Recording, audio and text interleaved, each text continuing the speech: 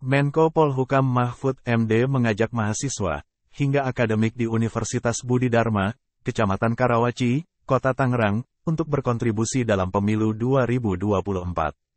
Hal itu disampaikannya saat mengisi seminar kebangsaan di lembaga pendidikan tersebut, di mana kontribusi yang dilakukan berupa menggunakan hak pilihnya atau suara pemilihan untuk bisa mencoblos atau menentukan calon-calon yang dianggap pemilih paling baik.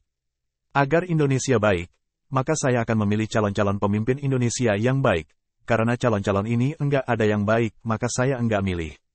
Nah itu rugi, maka pilihlah calon-calon yang menurut saudara paling baik, pilihlah calon-calon wakil rakyat di pusat sampai daerah secara bertanggung jawab, katanya, Rabu, tanggal 29 November tahun 2023.